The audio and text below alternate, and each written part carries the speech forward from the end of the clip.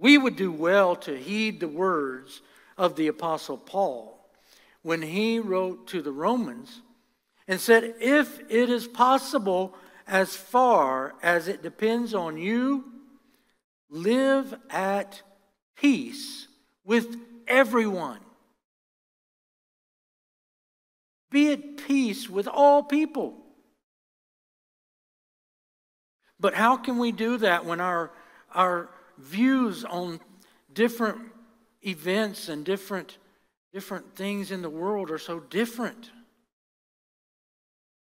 For example,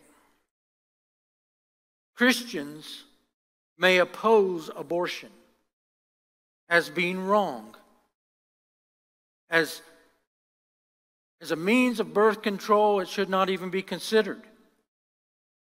But it's not acceptable for us to go around blowing up abortion clinics or harming those people who perform abortions.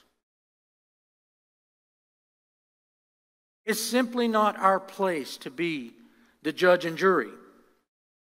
That's something that those people will have to stand before God and try to explain someday.